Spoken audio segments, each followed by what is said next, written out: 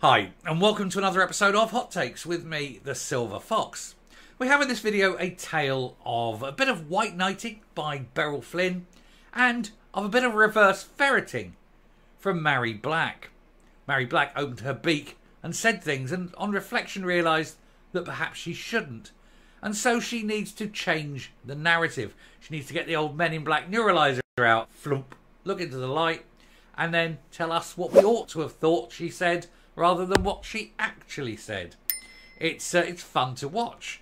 You can see it happening in front of your eyes. The narrative is changed. What you heard is wrong. And a new narrative is being laid down because obviously she doesn't want to destroy what she set out to do. Which is a shame because I think she already has. And it doesn't matter how much extemporaneous bullshit you are about to hear. We all know it's far too late for Mhairi. Let's take a look to see why this woman and her hateful gob have got her into far more trouble than she can handle and why the party are riding to the rescue. Here goes. Now, we are a political channel, and for that YouTube dislikes us because it does not like political channels. We get pushed down in the algorithm, and by you hitting the subscribe button, it lifts us up and it spreads the word, and we can bring that word to people. Also, occasionally, it unsubscribes people randomly. So if you are someone who's previously subscribed, just check you still are. But as I say, if you're not, then hit the button, join us, spread the word, and let's find out what's truly going on behind the scenes. Because in the amalgamation of everything we see, you can just see the rot and chaos of the SNP, and it is marvellous. And especially as this being an election year, you won't want to miss it. Now, we have to address elections because this story ultimately is about an election. It's an election that is yet to happen, and we don't know when, but it's undoubted that it must. Because Mhairi Black has to change what you have heard her say. Because she's realised that what she said is very, very damaging. And so, you know, let's go out. Let's get the whole party around to say she didn't say this, she didn't mean that. This was the context and blah, blah, blah. And there's a lot of blah, blah, of course. And it's all coming from the SNP because they know they have to fix the Mhairi Black problem. Mhairi Black was slating former SNP MPs and not current colleagues, insists Stephen Flynn as he jumps to her defence, as he's probably ordered to jump to her defence. Now, of course, she was saying that all her colleagues were claiming some of them were too comfortable living in London and working in Westminster. Who could she possibly have been relating about? Who do we know who's very comfortable where he is in his new love nest, seeking a position in the Lords, etc., etc.? Well, not only of him, of course, not only Blackford, but others as well. So she said this, and what she said, she was talking in the current. She was talking, when you hear the original, that she was speaking in the present.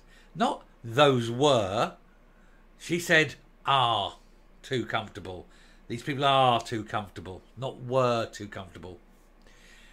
But it then looks bad. She wants to leave. She's leaving Westminster, but she wants to go back up to Scotland and run as an MSP. But then why would the party pick her if she's so scathing about the people she's working with, her own colleagues at the time? And so they have to fix this problem. I don't want to work with her if that's what she's going to think of me. Am I too comfortable? Blah, blah, blah. And so they've got to fix this image. And so they've said, well, change the narrative. It's not the ones who are working. It's the old guard, the previous ones. Well, of course, there weren't that many previous ones. She wasn't there long enough to know them well.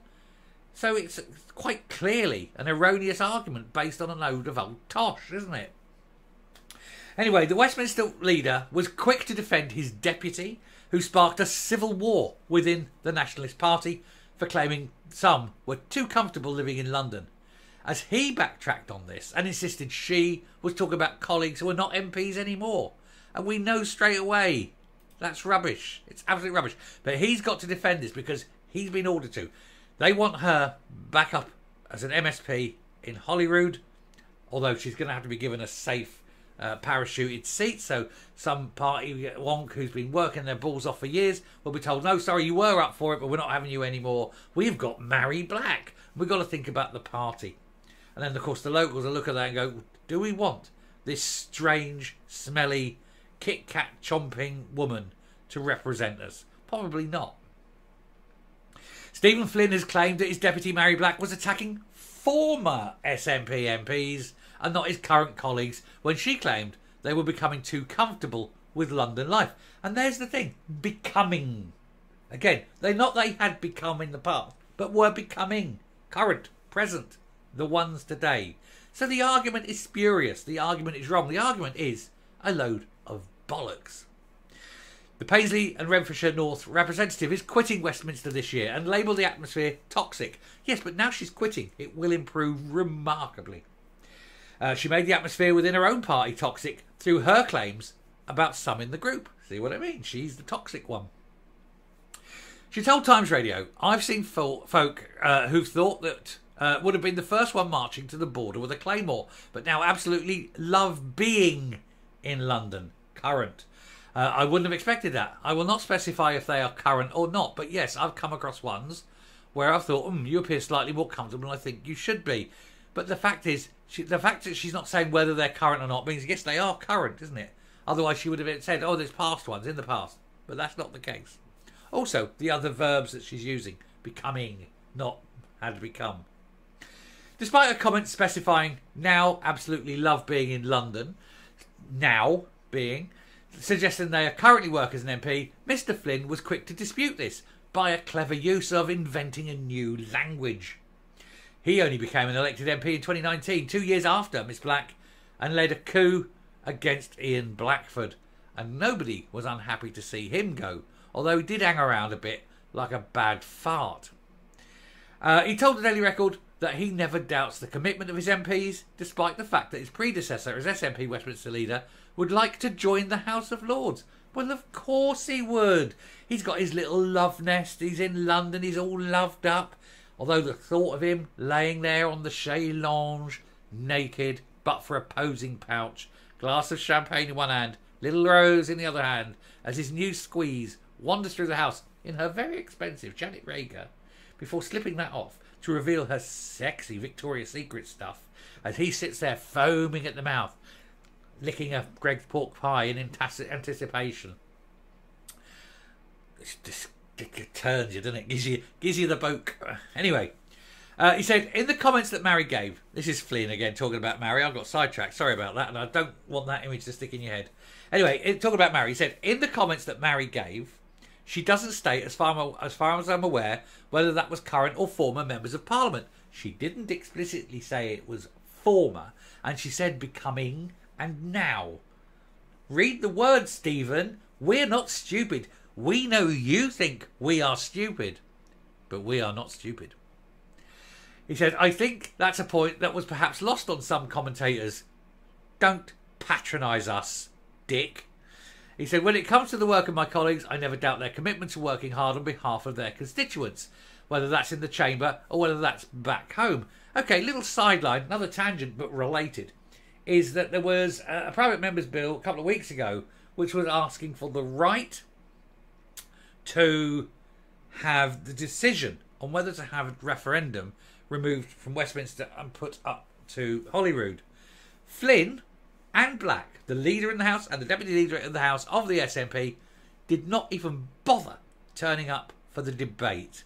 So that's their commitment to the cause. So again, methinks the man is a liar, but then he does, doesn't he? He is such a liar. Old Fester. Anyway, he says, I know when it comes to the cost of living crisis and the likes of Gaza, neither of which are within the remit of the SNP in Scotland. He said it's SNP MPs who've been making a positive case and who've been trying to make sure Scotland's voice is heard down here. I'm sure that all Scots MPs, regardless of flavour or colour, are making sure that their voice is heard down there. Do not, compound SNP as being Scottish. SNP, if anything, is anti-Scots. The SNP is the one damaging Scots. So don't make the SNP out to be Scotland and the voice of Scotland. It most certainly isn't. Anyway, Miss Black's comments called a rammy among the nationalist group as Joanna Cherry hit out at her and demanded she either resign or apologise, as it wasn't appropriate for her to be attacking her colleagues in public. She's done neither of these publicly, because of course not. She's an obnoxious shite anyway, who a bit of a soap dodger, likes to wear her dad's suit, speaks a strange language that even most Scots can't understand, if the truth be known, and likes to present herself as being down and one of the people down at the roots, hanging out with the Utes and all that. She's a middle class, privately educated, lovely, Anyway, Mr. Flynn was quick to insist that all was well among his colleagues, claiming they were all united, which we know they're not. We know they're not. That's bollocks and all. Anyway, he said, the group spoke about that internally and the group has responded positively. We're united in our focus to ensure Scotland's voice is heard down here, and we return as many MPs to Westminster as possible. Now, I will refer you to Craig Houston, who did a video yesterday, and he said something, and I've been advocating this for some time, about tactical voting and how to break the SNP, simply because they need as many people in Parliament as possible, because they rely on that funding. What Craig didn't mention was the short money. I did put a note up on the comments of his video, but he failed to mention the short money. But then the short money is not something that necessarily people know about, but it is also an important consideration. But the salaries they have to pay over, as Craig said, very wise of him to say that, but also that short money. If we can vote them out and get fewer SNP MPs in, as Craig said, we will bankrupt them, and then they can all go. And Mhairi Black won't have a seat because they won't be able to afford to run a campaign. That's the secret now. Get them out and force the likes of Mhairi Black into getting a real job. Although who on earth would employ her? She doesn't come across as professional. She doesn't come across as educated. She doesn't come across as someone that you would trust. She's too much of a gobshite for corporate work. I suppose she could go back and scoop chips again. That'll do her. Anyway, he teamed up with Miss Black on a joint ticket for the SNP Westminster leadership in December 2022, defeating key Sturgeon ally Alison Thewlis and Stuart MacDonald. But just months later, Miss Black decided she did not want to stand again at the next general election. And I think also half of that was because a lot of people in her constituency decided that they didn't want her either. And I think she saw the writing on the wall. She even threatened to resign from the party if our office manager, Robert Innes, failed to be vetted. Now, here's the thing. He did fail vetting, right? He wasn't picked and that. He failed vetting the first time round, and she threw a hissy fit and said, OK, we'll let him in and let's see how it goes. Look at the people that have failed. Look at the people who have passed the vetting. Look at the awfulness of some of the people who've made it through the vetting process. And then Innes failed. Or Innes failed. You have to wonder how bad he truly is to fail the vetting. Stunning, isn't it? And there's Cherry. She doesn't like black. She hates black. Anyway, the Edinburgh South West MP said, this is Cherry saying, she needs to live up to her responsibilities or give the post over to someone who will. I'm not comfortable at Westminster, but the SNP is not an abstentionist party. And if Mhairi wants to change the policy, she needs to put her work in to do it. And in a veiled attack on Miss Black's lack of actual achievements during her 9 years in Westminster, she added, it's easy to stand up and make a speech, but it's harder to work hard behind the scenes and to create alliances to achieve reform. Mhairi Black has done nothing. She stands up and she gives gobshites, and that's all she does. She's a gob, but she's got no intelligence. She's got no achievements. She's got no hard work ethic. She's got nothing. And yet there she is, expecting to be parachuted in as an MSP on some poor schmucks and whatever constituency she can force herself on like some cancerous tumour. I'm coming up. Well, that went on a bit longer than I thought, but hey, I'm not wrong. They are desperate to get her up there. They're desperate to change that narrative. And so they've resorted to lying, to spinning, and to basically saying that whatever you thought you heard, you didn't. Why? Nobody wants her, really. She's popular within the party, but only with a little bit of the party. Not all the party. Some of the party loathe her. Anyway, I'll stop there. Thank you very much for watching this very long video. And if you've made it to the end, well done. Thank you for the watch time. Till next time, stay safe, stay well, and I will speak to you later. Bye.